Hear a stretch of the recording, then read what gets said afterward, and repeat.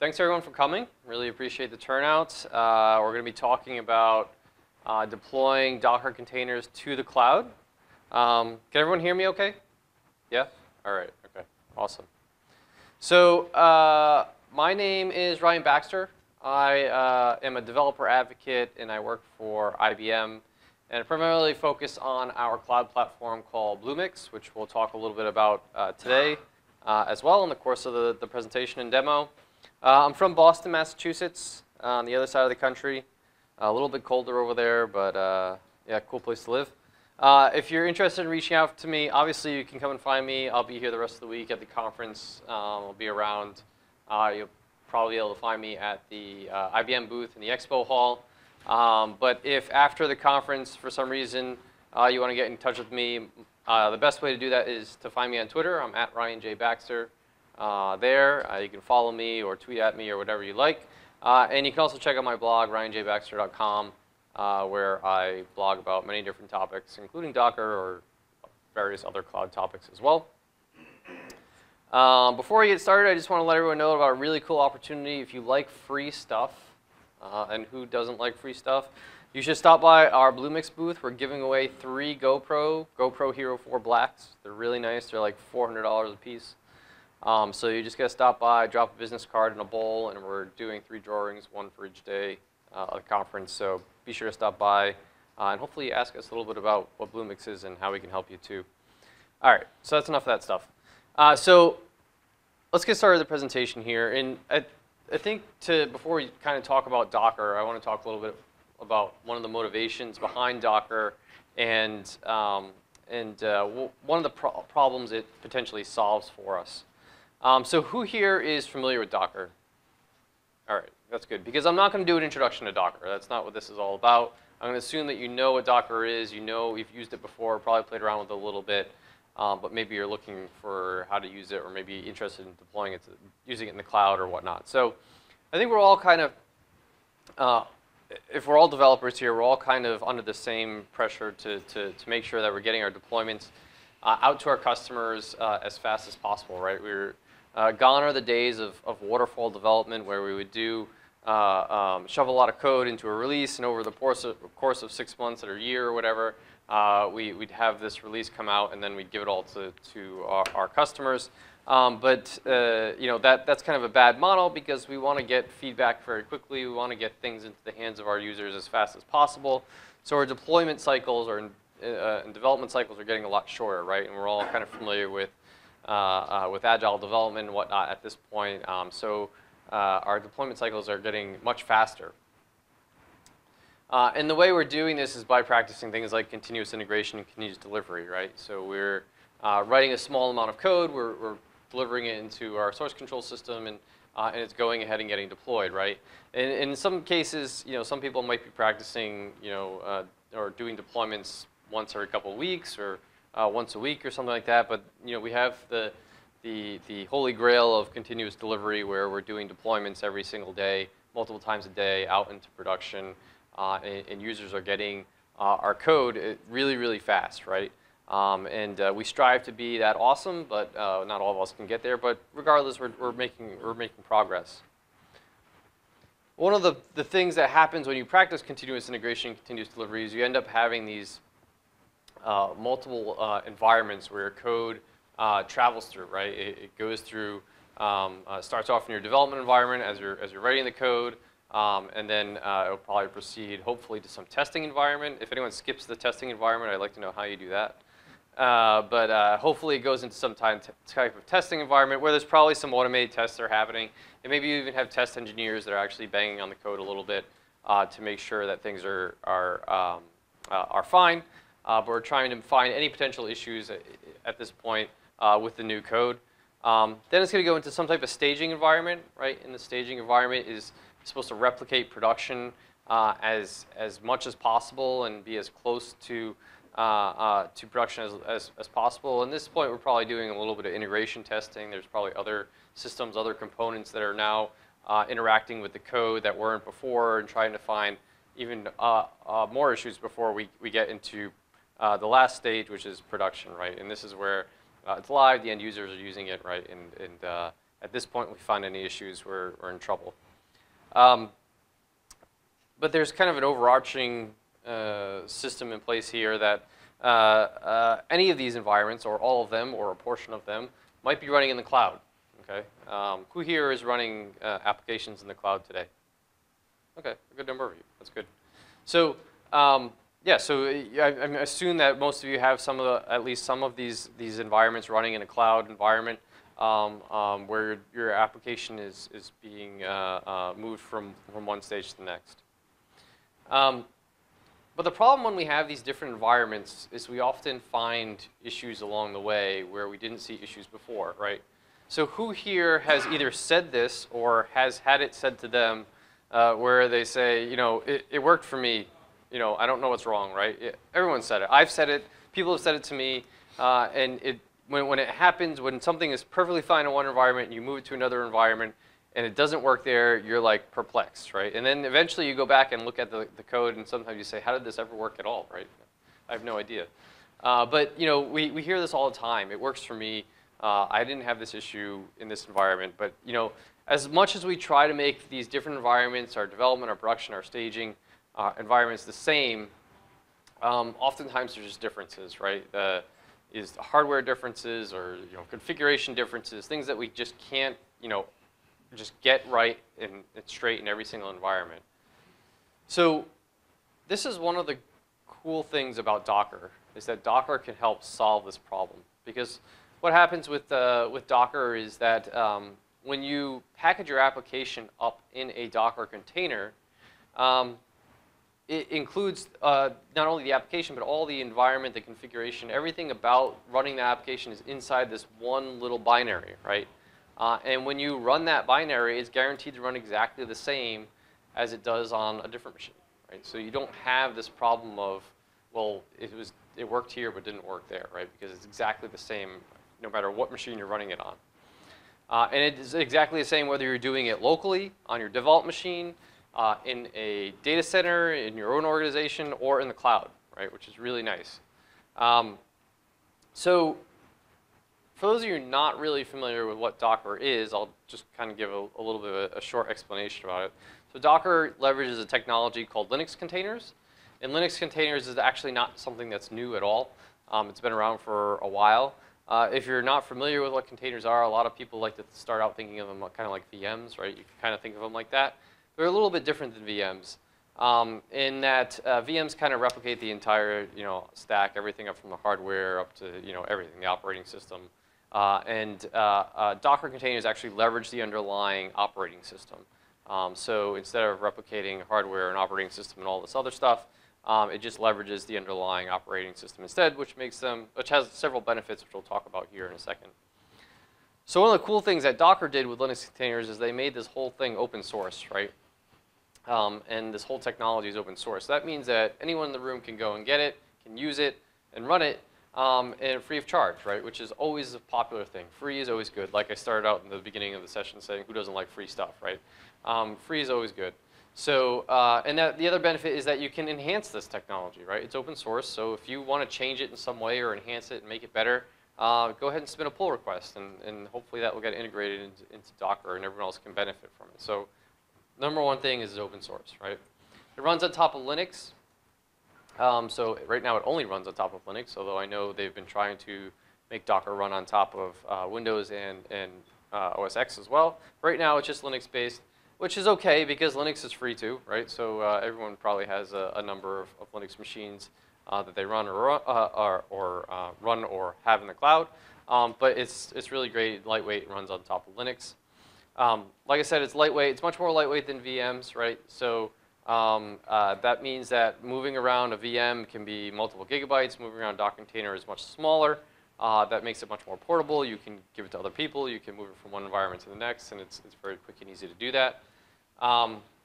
Docker truly does have this write once, run everywhere mentality, right? This is really great because I can write my application, package it up in a Docker container, and as long as I have Linux, and as long as I have Docker installed on that Linux box, I can run that application there. There's nothing else that's required for me to run it, which is great. And I can run it across on my development machine. Like I said before, I can run it on my development machine. I can run it in my data center. I can run it in the cloud.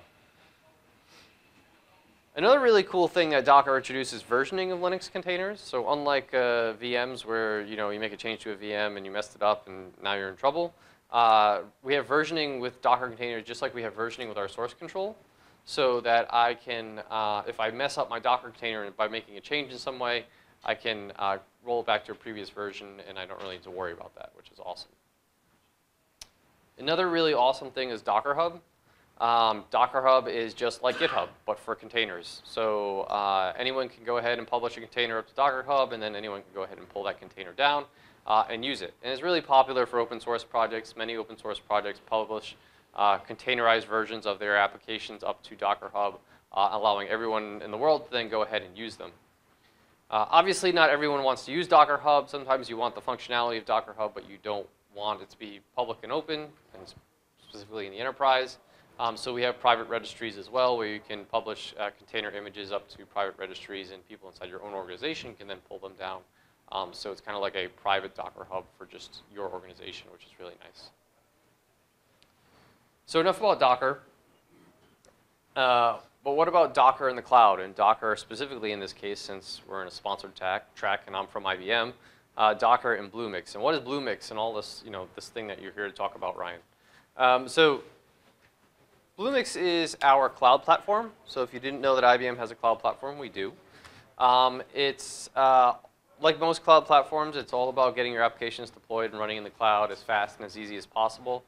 And you can do that in 3 different ways. So we offer kind of a traditional model of going and getting a VM and SSHing into that VM. Thank you for closing that door. It was annoying me too. You can go get a VM, SSH into that VM, and deploy and install whatever software you like. We also have a platform as a service model, which is also really cool, but I'm not really going to talk too much about it today. It's based on top of another open source project called Cloud Foundry. But you can choose to deploy your applications that way. And then obviously the third model is to use Docker containers and use our IBM container service, so package your application up as a Docker container and deploy it to our cloud as that. Once your application is up in Bluemix, the image is deployed to Bluemix, you can then select whatever container you'd like to deploy and run inside of Bluemix. That's that middle row there is listing all the containers. You can see that and I'll talk a little bit about this in a live demo. We have some prepackaged containers that you can run, and then you have the ability to upload your own as well. The other cool thing about Bluemix is that besides running your applications, oftentimes you need services that go around them. So your application will need a database, or it'll need a message queue, or it needs a caching service or something like that. And oftentimes you're left to setting all that stuff up yourself. But with Bluemix, we have a catalog of cloud-based services that you can pick and choose from. So it includes all kinds of databases and all kinds of caching services and message queues. It's not just stuff from IBM. It's our partners. It's open source stuff. All there for you to click and choose and run and buy and all that fun stuff, right? So it's literally just like shopping for services you want. So are these containers? These are not necessarily containers, no. And these services are not necessarily even running in our cloud, right? Either they're all over the place. Yeah, so they're like cloud-based services, things like you'll see later in the demo like Redis Cloud or Memcache or something like that, right? So I can upload my own containers to this? Yep, we'll talk about that a little bit, yep. So why would you ever want to use Bluemix to run your Docker containers? Well, Ryan, you said Docker's open source. Why can't I just deploy Docker to my own data center and go ahead and run my containers in my own data center? What's the benefit of using Bluemix with Docker?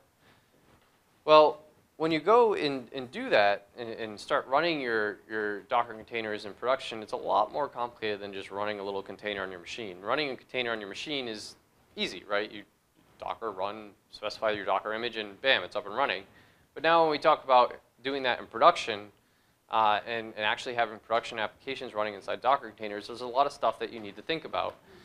For example, you need like a cluster of Docker daemons that are going to be running your containers, right? So you have to manage all that, right? You need to know which containers are running on which machines, how many containers are running on which machines. Is there space to put another container on that machine? How do I monitor the different containers that are running on these machines? What if one of the containers dies? You know, all these things that come up with running Docker in production you don't really think about in the beginning until you actually really want to do it.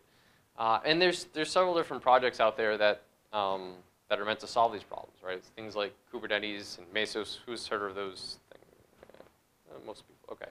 So if you haven't heard of them, you should probably go take a look at them. But they're open source projects that are really popular for dealing with kind of Docker orchestration issues in production. The issue with them, and there's nothing wrong with them, but the issue that you have to make the decision about is, do you actually want to run and maintain those environments and that software in your own data center, or would you rather use a cloud provider and have them do it, right? So Bluemix is the cloud solution to this, right? So that they do all the orchestration. You just tell them which containers, you tell us which containers you want to deploy. We run them. You don't have to worry about, you know, is there enough capacity on this Docker daemon to run another Docker container? And what about monitoring and logging and all this other stuff, right? So Bluemix takes care of that. So what are some of the stuff that you get with Bluemix when you start deploying your Docker containers with Bluemix? Well, the first thing you get is a private registry. So you can push your Docker images up to this private registry in Bluemix and choose which ones you'd like to run. You can interact with the container service in Bluemix via the GUI or the CLI.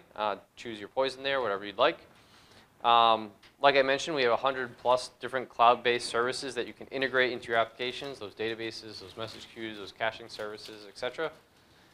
One of the cool things we have built into the platform is deployment pipelines. So if you are looking to do kind of continuous integration, continuous delivery, and build your application, package it in a Docker image, deploy that image to your private registry, and then deploy a container based on that image, that can all be automated inside the platform. Or you don't have to use Bluemix to do that. You can choose to use your own Jenkins server and have your own deployment pipelines and manage all that stuff outside of Bluemix if you'd like as well. We have various different machine sizes, so you can choose from everything from Docker containers that are running on machines that have, you know, something like 64 megabytes of memory, up to things that have multiple gigabytes of memory. So whatever your application requires, we have something that will fit for you. We have something that's called container groups. So this is kind of a kind of, you can think of it like a group of containers that are meant to run long-running applications, like long-lived applications, like web applications, et cetera, right? They sit behind a load balancer. You can have multiple containers running at once and distribute traffic across them. There's many different benefits doing that. So if you have like a web application that you want to run as a Docker container, that is probably the option that you'll go for. You can monitor different aspects of your containers, so CPU usage, memory utilization, network performance, et cetera, is all provided by the platform itself. And we also do a really cool thing around vulnerability scanning. So you know, if you're uploading Docker images to your private registry, or you're pulling in images from Docker Hub into your private registry that you want to run, we will scan them for any potential security vulnerabilities that you might have. You know, for example, maybe you're exposing, you have the SSH port wide open in your Docker image, right? And you didn't really realize you did that. Or the image you're pulling down from Docker Hub does, and you didn't know about it. We will tell you that is open and there's a potential security hole there that you probably want to be aware of before you start running that image. All right, so enough about Bluemix and Docker and slides and all that fun stuff. Hopefully I won't have to resort back to any slides as long as the demo goes okay, but we're going to jump into a demo and show you how this all works for real. So the best way I think to demonstrate, you know, Bluemix and Docker and how the two work together is to use, you know, a sample application. So I've written a very simple application called Blue Chatter. It's out for anyone can go ahead and download it. It's out on GitHub under the IBM Bluemix organization there. You can just Google Blue Chatter and it'll be the first link that comes up. But it's a very basic application. It's a Node.js application. It's like a chat application, right? You just send chat messages back and forth. It's just used for pure demonstration purposes to get a point across, and it also makes them for fun demos because people can go to it and chat live in the middle of the demo, so it's kind of nice. I think I said it's written in Node.js. It does use Redis to do some pub/sub functionality, so it makes the chat application so it's horizontally scalable. So you can have multiple instances of it running, and it will publish chat messages back and forth via the pub/sub functionality in Redis. But it's pretty easy to get running itself. as long as you know how to do it. So what I'm just going to do here is just clone the Git repo. Can everyone see that? Is that font too big or too small? Sorry. Good? Okay. So I'm just going to clone the Git repo. And I'm going to jump into the directory I created there. And to get it running, I'm just going to do my normal npm install, right? If you're familiar with Node, this is just going to install my dependencies needed to run the application. There shouldn't be too many. And as long as our internet connection is relatively fast, it won't take too long. And then I can start it up, right? So I can just node app.js, and it's going to start up, right? So the one thing, I actually have my Redis server running, so that's why it worked. I was hoping that was actually going to fail. But I have my Redis server running, and it's connected. You can see it's connected to the Redis client, the Redis server here as well. So it should be up and running on my local machine under 6015, port 6015. So if I go to localhost colon 6015. Yeah, this is the problem with live demos, is typing. There we go. My fingers are a little cold too, so that doesn't help. Ah! All right, we're off to a bad start. All right, there we go. So I'm gonna enter a username here and say, hey, you can say what's up, right? So all right, everyone gets the idea of what this is gonna do, right? I don't really need to do too much of a demo, right? But it's just, you know, a very simple chat application, right? No matter how simple the application really is, the problem here is that, okay, you guys, you know, one of you guys wants to run it, right? But you're not a Node guy, right? Or you don't have Node installed, you don't have NPM installed, you don't have Redis installed. So now you're left with, before you can even run this application, you need to go download Node, you need to go download and install NPM, you need to go download and install Redis. Oh, and by the way, you need to make sure you have the right versions of everything installed as well. If you don't, things are going to blow up in your face, right? So one way that we can solve this problem is with Docker, right? Because as we mentioned before, Docker will package everything up into a nice little binary image, and you can just run this. So as long as you have Linux and Docker installed, it will just run, right? And it will run exactly the same as it runs on my machine, as it does on your machine, as it does in the cloud, as it does in the data center. So luckily, I've thought of this as well. And if we look at the project here, I have what's called a Docker file in here. Does everyone know what a Docker file is? All right. This is the file that actually tells Docker how to package this application up as a Docker image. So all it basically does is pull this IBM Node image from Bluemix, which is basically another Docker image that has Node installed already, has NPM installed already. So that takes care of that stuff. I don't have to install that stuff. It copies all the current code from the current directory into a directory called BlueChatter. It switches the directory to BlueChatter, runs npm install just like I ran npm install on my local machine, exposes a couple of ports, and then starts up the application by running node app.js. Right? This is exactly the same steps that I took when I ran it on my machine here in this Docker image. So when I build this Docker file, which will build up a Docker image, it's going to run through all these steps and produce a binary thing that has all this already done for you. So how would I do that? Well, I have a Docker client already installed on my machine. I have Docker running. So what I would do is do Docker build, and then I'm going to tag this image with some kind of unique tag. So I'm going to just call it BlueChatter. And then I'm going to say build the Docker file in the current directory. All right, so what Docker is going to go ahead and do is going to go ahead and build this image by running through all the steps that I have outlined in my Docker file. And at the end of the day, we'll have this image produced that then will run this application. It has NPM installed. It has Node installed. It has all my application code, and then we can just run a thing, and it will run my application. So hopefully you can see here it's running our npm install. It's pulling down dependencies which are failing to get pulled down. That's awesome. So sometimes we have issues with, yeah, let me try one thing here.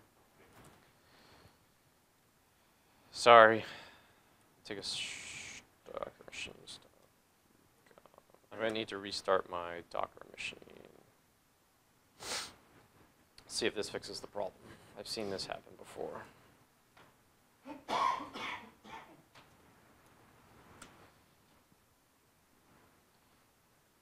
Especially when I switch networks quite a bit.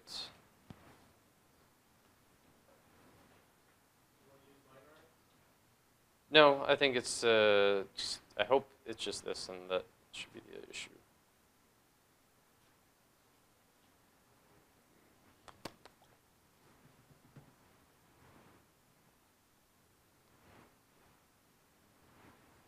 Come on, Docker.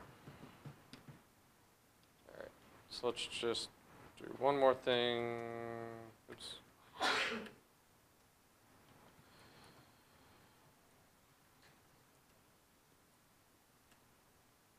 All right, let's try that again. That looks much better. Okay. So that's going to build up our Docker image here, happening in a much more faster way than it was before. And now if I do Docker, Docker images, you'll see that I have an image for our BlueChatter application. Great, now I have a Docker image, right? I want to run that Docker image, so I'll do Docker run. Ryan J, actually I'll do this, -I, Ryan -I, Ryan J Baxter, BlueChatter. So I'm going to run that image. And it's going to try to start up, and it's going to bomb, right? Does everyone know why it's bombing? No Redis, right? So if we look back at my Docker file here, it says nothing about Redis. The only thing I did here was package up my application inside a container and run that application. But that application's looking and say, I want to connect to Redis. You know, where's Redis, right? It's trying to do that. So we could go ahead and install and put Redis inside this Docker container, right? But actually, if you read a little about Docker and what they actually recommend only having one process running per Docker container. So that means that we would have our web application process running in one Docker container and Redis running in a separate Docker container. Okay, fine. But how do I make the two talk to each other, right? I need the networking work, right? I have two separate containers connected together. I need to connect them together and get that stuff working, right? So Docker has a pretty cool tool called Docker Compose. Has everyone ever heard Docker Compose before? All right. So this is a way of kind of stitching together applications that require multiple containers, right? And it does a lot of the networking hassle, all the stuff that kind of gets ugly when you start to think about that. So when you use Docker Compose, you have a separate file called Docker Compose YAML. It's a YAML file. If you're not familiar with YAML, it's just a little kind of a weird syntax, but I'll explain what's happening here. Basically, all this file is doing is defining two Docker containers, right? We have one called web and one called Redis, right?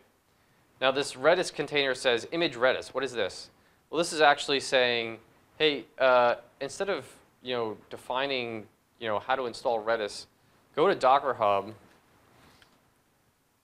and pull down the Redis image, right? So if we just Google Docker Hub Redis, we'll see that the nice folks at Redis have already put out a Docker image in Docker Hub called Redis, right? So it already has Redis for us, so no need to do that, right? So our Docker Compose file just says, oops. Our Docker Compose file just says, go ahead and pull that image from Docker Hub and start that up and run it inside the container called Redis. And then in our web container, we're going to build the Docker file in our current directory, expose port 80 and 8080, and link it up to Redis, right? This links part is important because this is what says, hey, I need to talk to this other container here. And what it does is basically does some DNS magic where the host name of the Redis container is Redis. So now you can rely on being able to talk to that container just by using that host name. So that's really nice, right? So how do I use this Docker Compose stuff along with a Docker file that I already have in my application here? So Docker Compose is really nice because it's a separate command line utility, but it has some similar steps. So you say Docker Compose build, and that's going to basically build up all the images in the Docker Compose file. So both our web application image as well as the Redis image, and package them all together. So it's going through and doing our web application image. It would also go ahead and pull down the Redis image from Docker Hub, but I have already pulled that down, so it didn't go ahead and do that, and I did that beforehand in the interest of time because it can take a little bit to happen. But now all I need to do is say Docker Compose up. And it starts up 2 containers, right? You can see here it starts up this Redis container. So we have this Redis container with Redis started up inside of it. And now we've also started our web application container. So now if I go back to my browser here, which was here, and I go, this time I'm going to go to Docker host. And this is just some DNS stuff I did locally, so it's pointing to my Docker machine.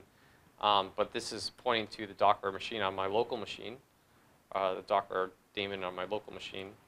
So if I go to Docker host :80:80 in both windows here, and I go ahead and pick some usernames and say QCon SF rocks, right?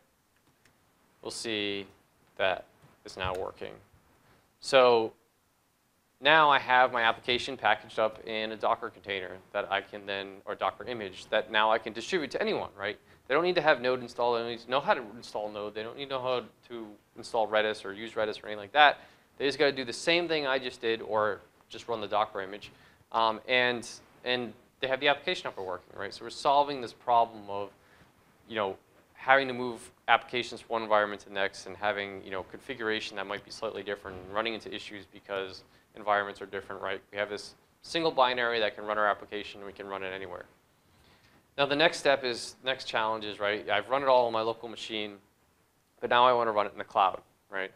How do I get this application running in the cloud with Docker? So this is where Bluemix is going to come in.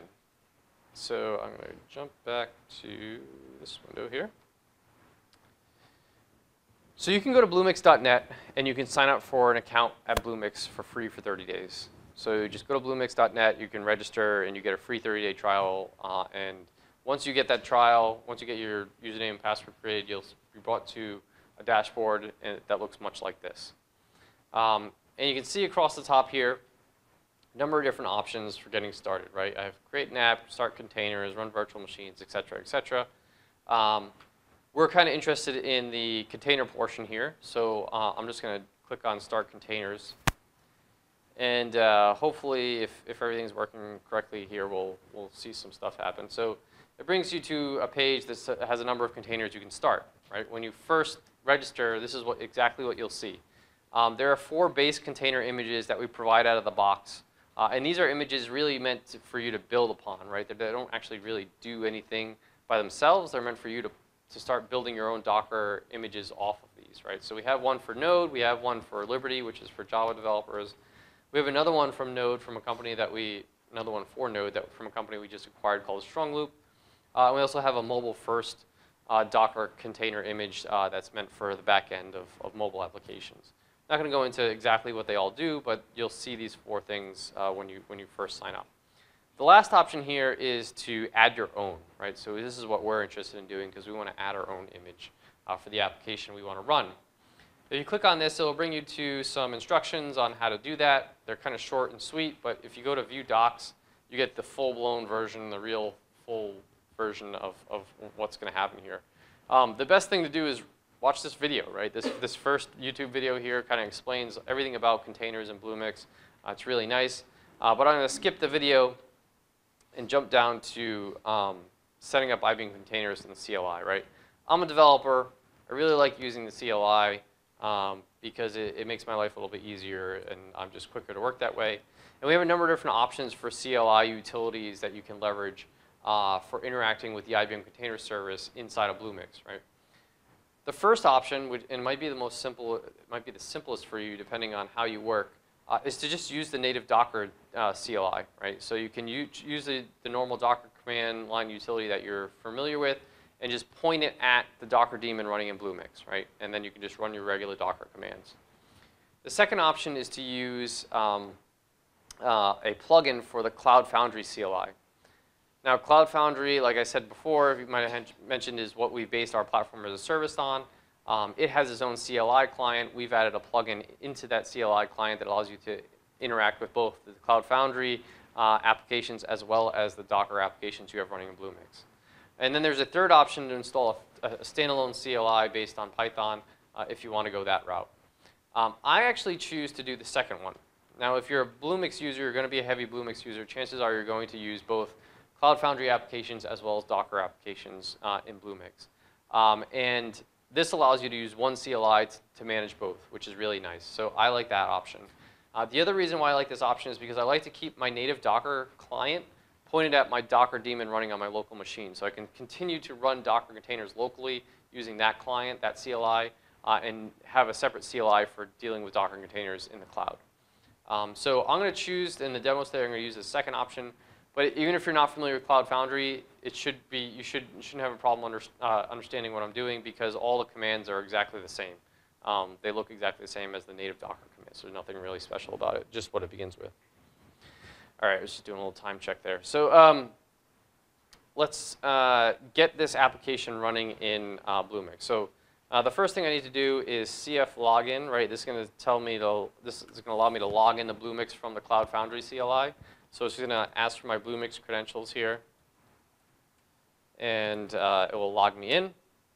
And after I've logged in, I also need to then log into the IBM Containers service using the plugin for the Cloud Foundry CLI. So the IBM Containers plugin is called IC, so you'll see CFIC in a lot of these commands. That stands for IBM Containers. And then I'll say login here, and then this is going to log me into the IBM Containers service as well. After I'm done doing that, I'm good to go. Now I want to build the Docker file that I have for my BlueChatter application and get it into Bluemix, right? Into my private registry in Bluemix. So I'll do cfic build, and again I'm going to tag it just like I did with the normal Docker command, and tell it to build the Docker file in the current directory. Now what this is basically going to do is upload the contents from the current directory to the Docker daemon in Bluemix and do a Docker build just like I did on my local machine, and then push that image, to my private registry in Bluemix. So now I'll have this image there that I can spin up containers from. Anyone who is also in my organization in Bluemix will see this image, and they can run the same container that I'm running, right? So here it's just finishing up the build. We'll see it actually do the push to the registry here at the last step. Will look pretty familiar if you're familiar with pushing Docker images.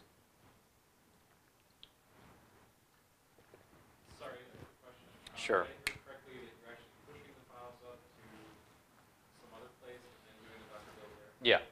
Yep. So now it's pushing the image.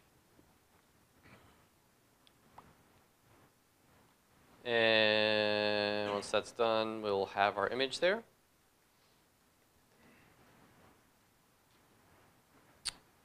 Go internet, go.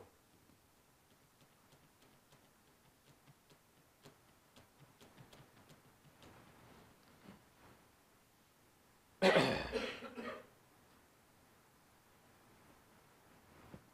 right, there we go. So now I can do cfic images, just like I would do Docker images, and see the list of images there, right? So I see, oh, there's the 4, images that everyone sees no matter what, and now I see my BlueChatter image as well, right? So the cool thing is that if I jump back to the UI here, oops, and we jump back to the dashboard, and I say I want to start a container.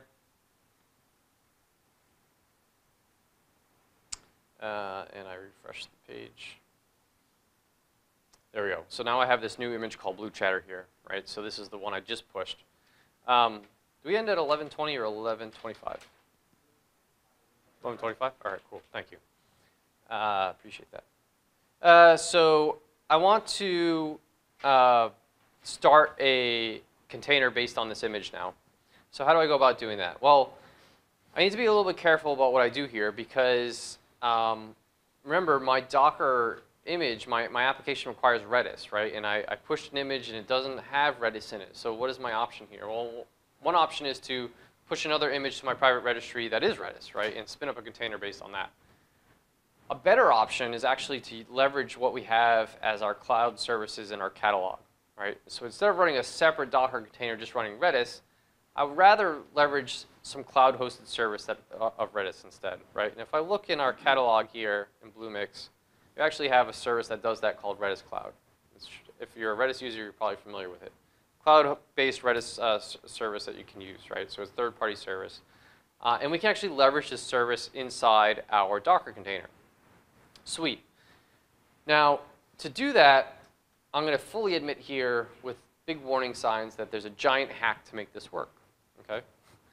And it's only a temporary thing. It's just due to the way Cloud Foundry is currently architected and how our services interact with Cloud Foundry and containers and all this garbage.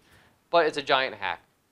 Basically, you have to create a separate application, a separate Cloud Foundry application, bind the service to that application, and then you can go ahead and use the service in your container, right? And that's what this silly little application is here that I have running. It already has this Redis Cloud service bound to it. I saved you from the hard garbage of me going through and doing that, but just know that that's why that's there and that's how that's going to work. And I already have created an instance of this service beforehand and bound it to this application. I promise that will go away eventually and it won't be as ugly at some point, but right now it's the way we have to do it. It does work, so I hope it doesn't make me a liar. But if I go to Start Containers here and select my Blue Chatter application, I have the option here to now spin up a container based on that image. And I can either choose from two options here. I can choose to run a single container, right, so just one single container of this image, or I can choose to run it as what's called a scalable group. Single containers are better for short-lived processes that might live for a couple minutes or a few seconds, and then you're going to break them down and do something else. Scalable groups are better for long-running applications, like I said at the beginning, web applications that you plan on having up and running for a long period of time. So we're going to choose to do a scalable group. It also puts a load balancer in front of them. We have multiple instances of the container running. You can scale them up or down, et cetera, et cetera. So I'm going to go ahead and give this container group the name Blue Chatter QCon, and then I'm going to choose to run 2 instances of it. I can choose to run 1, but that doesn't really make much sense. And then I have the option of picking the size of container I want, right? So I have everything from 64 megabytes all the way up to 16 gigabytes of memory. I just need something that has like 512 megabytes for this, so that should be pretty simple. This is the host name that it'll be accessible at. I'm going to expose port 80. I'm also going to choose the option to enable auto recovery. That will basically do some fancy work. So if one of the container images dies, it will automatically start it up for whatever reason, crashes, whatever. And then lastly, I have the option of choosing to mount persistent volumes. So if I need persistent storage amongst my containers, I can mount volumes if I want. In this case, I don't need it. I can also set some environment variables that I might need to set, et cetera. And the last option here is the service binding option, right? So this is where I'm going to tell it to use that Redis Cloud service that I want to use to run with my application. So I'll select that as well. And then all I got to do is click Create. And as fast as I would like this to go, who knows how fast it's going to happen. I'm just going to jump to one that I already have created. Hopefully this will start up by the time we end. We only have 7 minutes left, but you can see it starting now. So it should start up in a couple of minutes, but you never know when live demos are in play here. So I'll just show you what this looks like at the end of the day. At the end of the day, you'll have something that looks like this once everything's up and running. You can see I have 2 instances, 2 containers running in this group here, 1, 2. I can go and view things like logs and monitoring of CPU usage, right? So since this one's been running for a decent amount of time, you'll actually probably see, hopefully, some useful graphs here of CPU utilization, memory utilization, network input and output, et cetera. I can see logging from the individual containers as well. Hopefully, it says no data available at the time, but there should be some log messages there. I don't know why nothing's showing up. But anyways, trust me, there's logs there. And at the end of the day, if we do, oh, sorry, jumped to the wrong window. If we go to this URL here, I want to go back here. Here is our same application running in the cloud as a Docker container.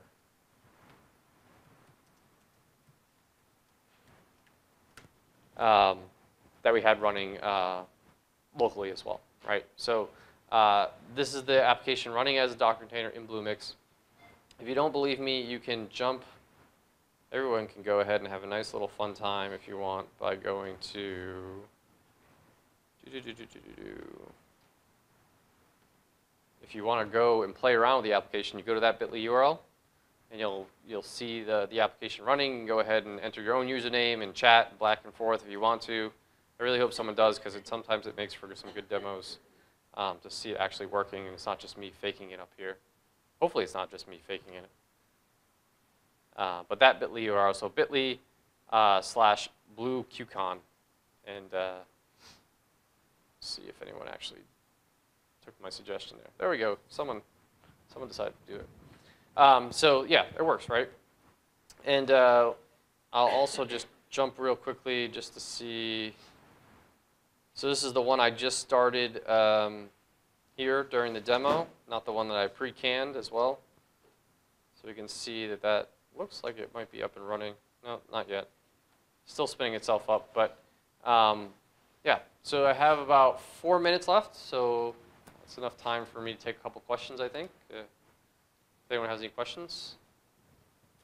Yep. Can you do about sort of version control, like the version of node that you know that you need, or whatever?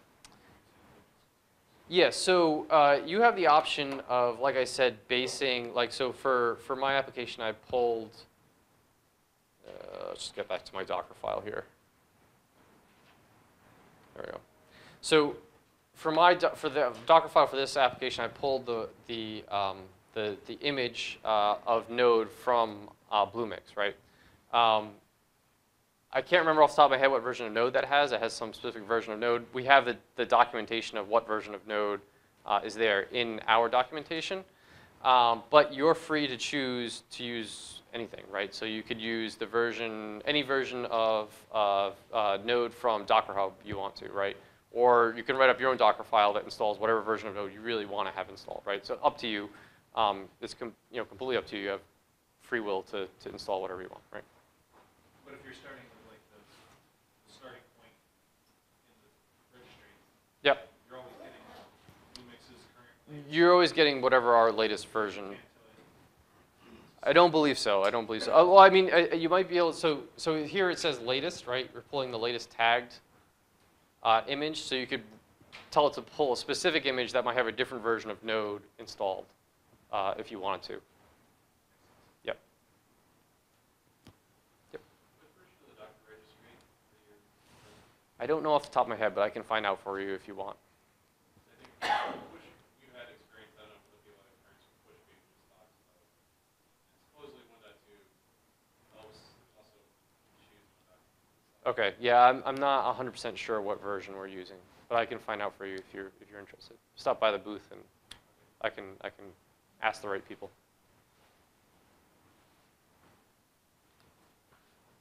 Anyone else have any other questions? Yep. Yes. How do your application know how to connect with a service, like a Redis or? Yep. Yeah, I kind of breezed over that just slightly. So I'll quickly explain it to you, and then if you have other questions about this, I could talk more at the booth or afterwards if you want. So basically, what happens is the credentials for Redis, so if you pick a service and you want to bind it to an application, you're typically going to get a URL as well as credentials associated with accessing that service, right? So when I chose that Redis Cloud service, Redis Cloud gave me a URL to access a Redis instance as well as a username and password to connect to that. How did my application know about that stuff? That information is exposed to my application via an environment variable. So my application code, I just coded my application and look for that environment variable. If it's there, then to use that URL and that username and password that was provided to me in that environment variable. So that environment variable is set via Bluemix sets those environment variables automatically for me once I tell it that I want to bind it to that service. Does that make sense? Yes. Okay. So you said the service binding application is a hack. Slightly, yeah. So what's the roadmap? The roadmap is to just do directly binding to the container instead of having this in-between Cloud Foundry application. Any idea when that would be available? Very soon. I don't have a specific date, but it will be as soon as possible. Yep. All right, I think that's it for time. So thank you, everyone. Appreciate it.